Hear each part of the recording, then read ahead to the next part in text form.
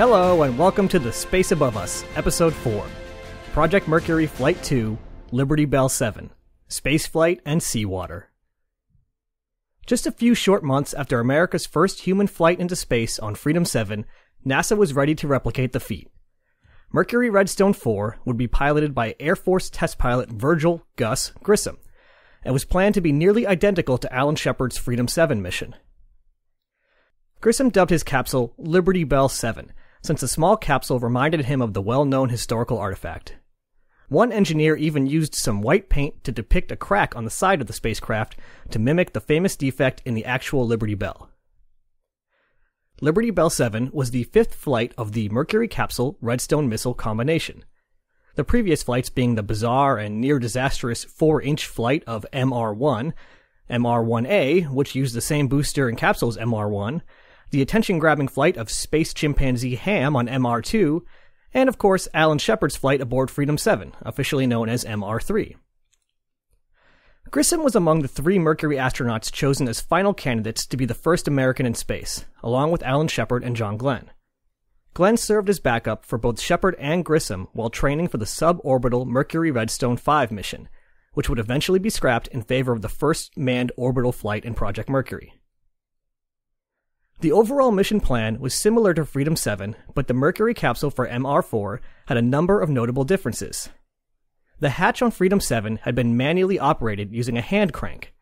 This was not only a slow process, which could be problematic in an emergency, but more importantly, it meant that the door was heavy. Engineers were desperate to cut weight from the capsule wherever possible for the upcoming orbital flights, so they killed 2 birds with 1 stone by introducing an explosive hatch. Instead of the cranking system, the hatch was closed using 70 screws. Each screw had a hole drilled in it, which allowed it to shear away when a small explosive charge in the door was activated. A good way to visualize how the hatch, capsule, and explosive were assembled is to imagine a manhole cover with a thin layer of explosive applied to the inner lip of the hole. The hatch was placed on top of the explosive charge, which ran around the perimeter of the entrance to the capsule, and then all the screws were tightened to hold it in place. With one command from the capsule, the door would blast away, allowing for a rapid egress of the pilot. Crucially, the new hatch weighed only 23 pounds, as opposed to the 69 pounds of the mechanically operated hatch. 46 pounds may not sound like much, but when you need to accelerate it to 17,500 miles per hour, every bit of weight makes a difference. One of the chief complaints by the astronauts was the lack of any useful windows in the Mercury capsule. Alan Shepard was forced to make do with 2 small portholes placed at awkward angles and the periscope in his control console. Gus Grissom was to enjoy use of a new window placed in the center line of the capsule directly in front of the pilot. The outer pane of the window was made of Vicor glass, shaped to match the curvature of the capsule, and was capable of withstanding the intense temperatures of re-entry. 3 interior planes, which were not curved, were placed behind the outer pane. Each pane was individually sealed to hold pressure. Lastly, there was normally a special filter layer on the inside pane that prevented a double image from appearing on the window, but it was not installed for this mission. By placing the window directly in front of the pilot, it allowed him to easily use the view outside as a reference point just by glancing above his control panel. Another significant change was the addition of a new control mode, the Rate Stabilization Control System, or thanks to NASA's deep-seated love of acronyms and initialisms, the RSCS. This system allowed the pilot to control the rate of rotation around each axis, instead of directly controlling the thruster firings. That meant that if the pilot moved the hand controller, the vehicle would start moving in the direction indicated at a rate proportional to the amount of hand controller movement. But if the controller was returned to the center neutral position, the vehicle would automatically cease rotating and hold the final attitude. This stands in contrast to the normal fly-by-wire or manual proportional systems, where the hand controller simply fired the thrusters. In that mode, if the pilot moved the hand controller and then returned to neutral, the vehicle would continue rotating in that direction until he stopped it by issuing a rotation in the other direction. Equal and opposite reaction and all that. The RSCS was intended for use during re-entry, but used a large amount of fuel, so was avoided by the astronauts and eventually removed from later flights. Other small changes included additional foam on the headrest, an improved booster capsule adapter ring, and a real-time position map. The foam and booster adapter were introduced in an effort to combat the vision problems Alan Shepard experienced during the buffeting of the vehicle as it approached and passed through Max Q. The improved adapter would help reduce the buffeting, while the headrest foam would prevent conveying the additional vibration to the astronaut's head. The map, called the Earth Path Indicator, was a pretty nifty little instrument that showed the capsule's position on a small globe. It was intended to help the astronaut know when he was approaching various ground stations and aid in identifying landmarks. It was a remarkably simple device that allowed the astronaut to dial in his actual orbital inclination and orbital period, and then it would simply rotate the globe at an appropriate speed using clockwork mechanisms. It didn't have any direct way of actually knowing the spacecraft's position. I think the EPI was pretty cool, but it apparently wasn't all that useful, and even worse, it was heavy, so it was removed before the second orbital flight. It was especially not useful on the flight of Liberty Bell 7 since it wasn't even activated for the mission. The first several launch attempts had to be scrubbed due to unacceptable weather either at the launch site or in the expected landing zone. As July 21st dawned, however, everything was on track for an on-time liftoff. Astronaut Grissom was described as calm as he entered the capsule. The countdown was briefly held as pad technicians disabled some large searchlights in the pad area, which had caused issues with the telemetry during previous missions, and while cloudy conditions passed over the launch site. In a moment of foreshadowing, the launch was further delayed by a problem with the hatch.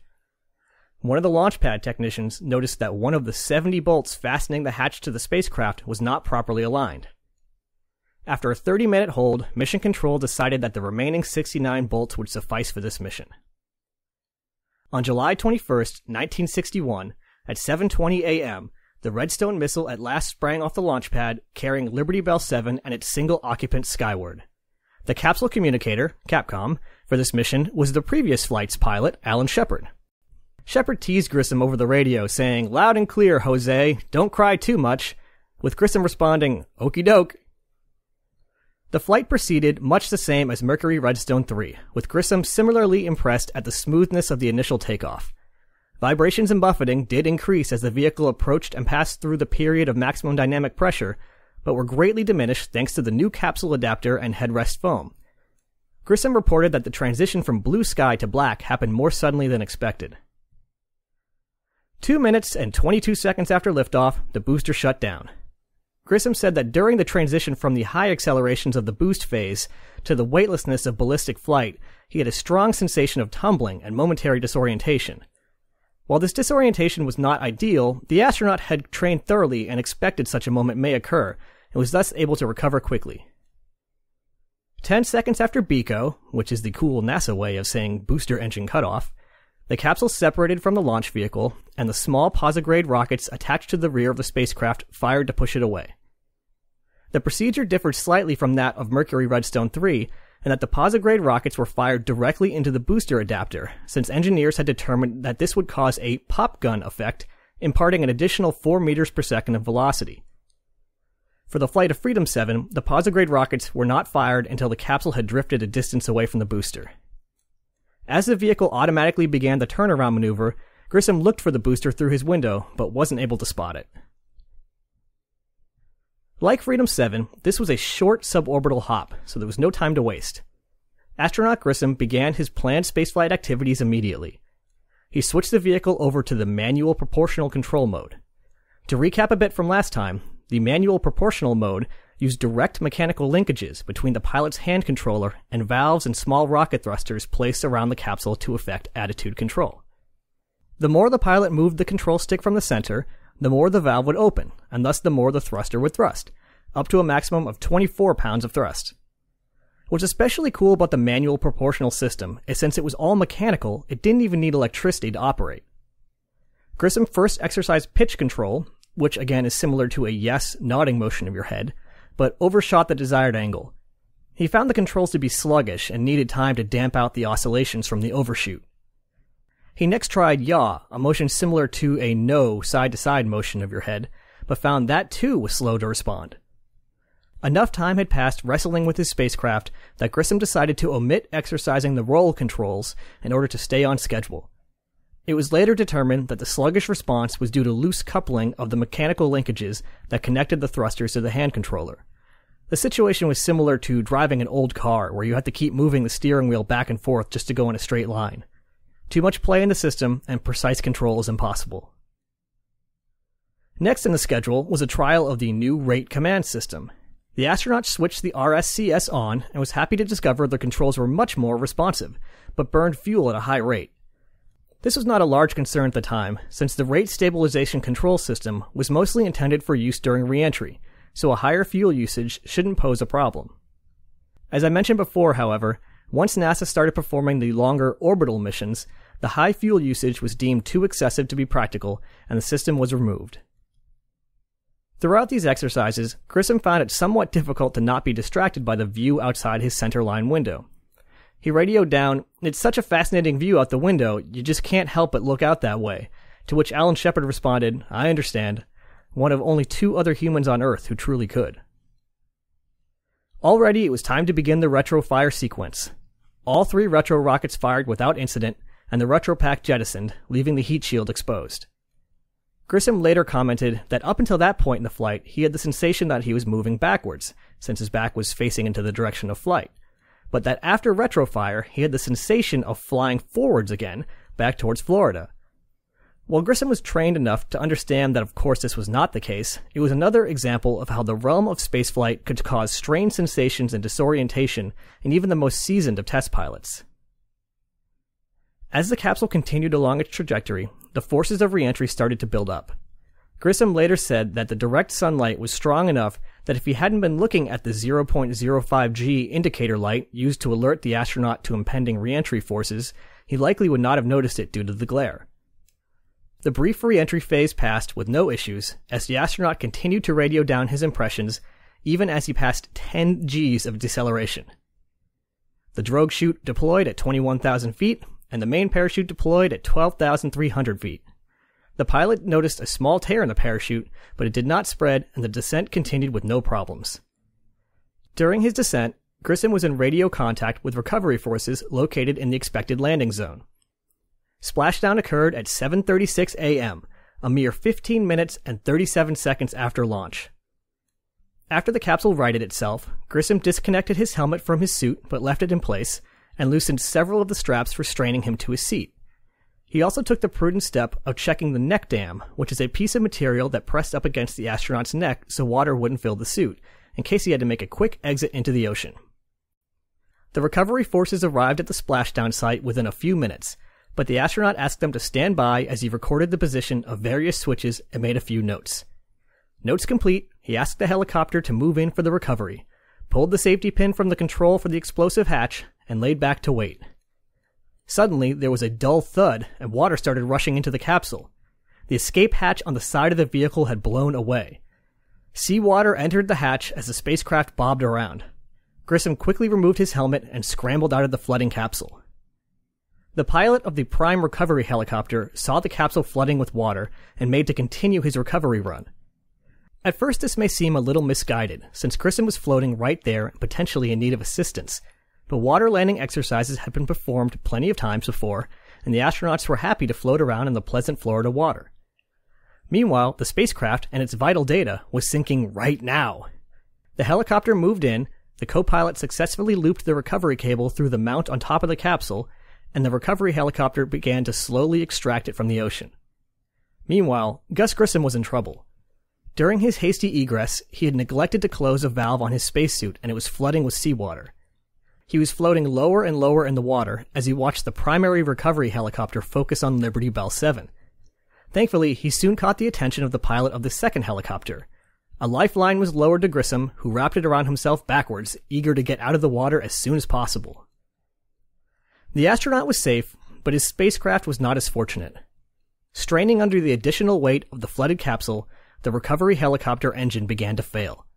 The helicopter pilot soon decided to cut the cable, ensuring they lost only one vehicle that day. Liberty Bell 7 disappeared beneath the waves and sank to the bottom of the Atlantic Ocean. Once safely on board the recovery ship, Grissom was described as extremely tired, but insisted on proceeding with the debriefing. The big question hanging over the debriefing was obviously what went wrong with the explosive hatch. Did the hatch blow due to a malfunction? Did the astronaut mistakenly hit the button to jettison it? Did he panic and try to get out of the capsule immediately without considering the consequences? Despite what certain, in this podcaster's opinion, vastly overrated films may depict, Grissom was cool, calm, and in control in the moments after his splashdown. There was no reason to panic, and Grissom was, in fact, calmly awaiting the recovery forces when the hatch inexplicably blasted away from the capsule. There are two ways to activate the explosive charge in the hatch. The first was the method available to the astronaut. Near the astronaut's right arm was a knobbed plunger, which I think means a big button, that was held in place with a safety pin. Once the safety pin was removed, the button could be depressed with 5 or 6 pounds of force to activate the hatch. Even with the safety pin in place, however, the plunger could be actuated with a force of around 40 pounds. The second method was by using a lanyard on the exterior of the capsule. The lanyard was concealed behind a small panel that was able to be removed by a rescuer in case the astronaut was incapacitated. For this flight, the lanyard was held in place by only a single screw.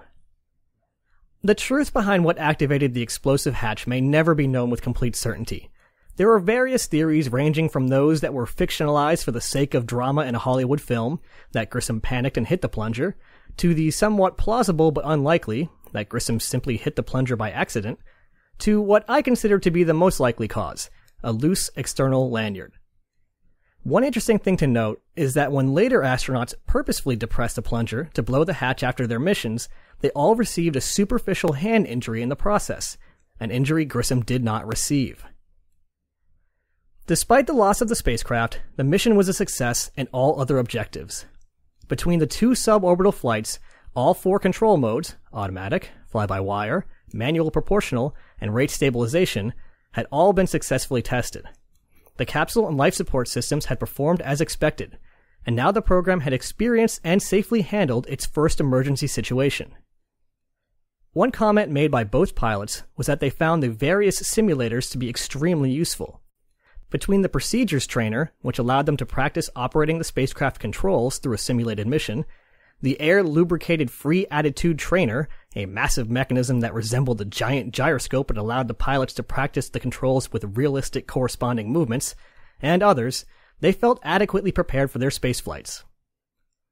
Another note made by both pilots was that participating in the spacecraft checkout activities at the launch site was especially important. The astronauts spent a lot of time in various simulators, but when they were involved with spacecraft checkout, they were able to get to know their actual specific spacecraft. Each craft had its own idiosyncrasies and quirks. The panel layout was different, the set of instruments on board was different, and there were several other small changes. Grissom said, quote, "It is good to get into the flight capsule a number of times. Then on launch day, you have no feeling of sitting on top of a booster ready for launch. You feel as if you were back in the checkout hangar. This is home. The surroundings are familiar. You are at ease.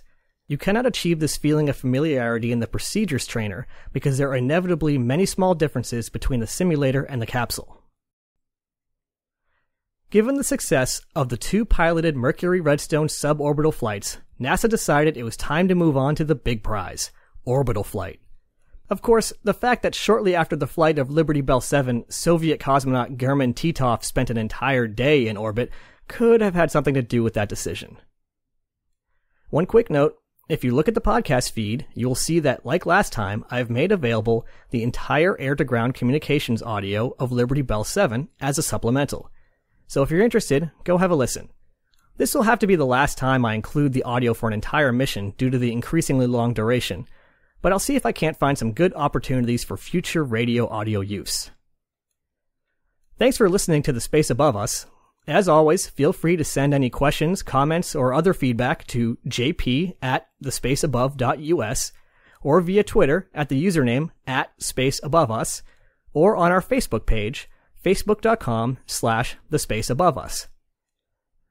I'm not a big fan of podcasts that spend a lot of time on self-promotion, so you won't hear this from me too often, but if you are so inclined, rating and subscribing on iTunes would be a big boost. The Space Above Us was accepted on iTunes last week, and I've been told that early ratings and subscriptions can make a substantial difference.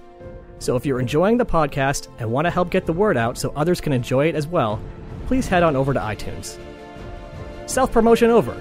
I'll see you in 2 weeks for the flight of Friendship 7. An American arrives in orbit. Ad Astra. Catch you on the next pass.